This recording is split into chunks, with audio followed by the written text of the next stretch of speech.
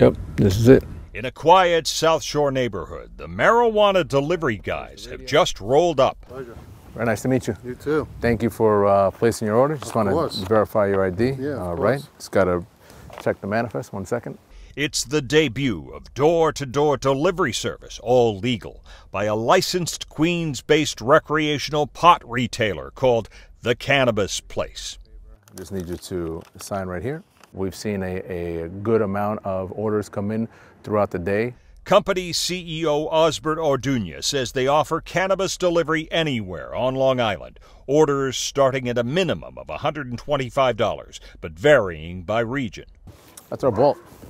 The marijuana orders are kept secure in a bolted-down safe inside an unmarked car. The vehicle is equipped with 360-degree surveillance, so it's recording inside and out. Orduña says he and his partner were granted a state license to sell recreational pot under a policy that gives priority to those impacted by disproportionate past enforcement of cannabis laws. My partner is the justice-involved individual with the cannabis conviction.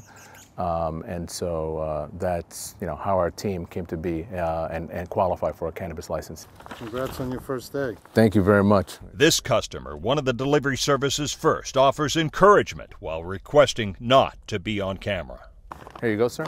Thank you very much. We appreciate it. And thank you for the opportunity to provide you with our services. You got it. All right. Have a great afternoon. All the best. Good luck. Thank you. Orduña says he has a staff of 11, which is already in the process of unionizing.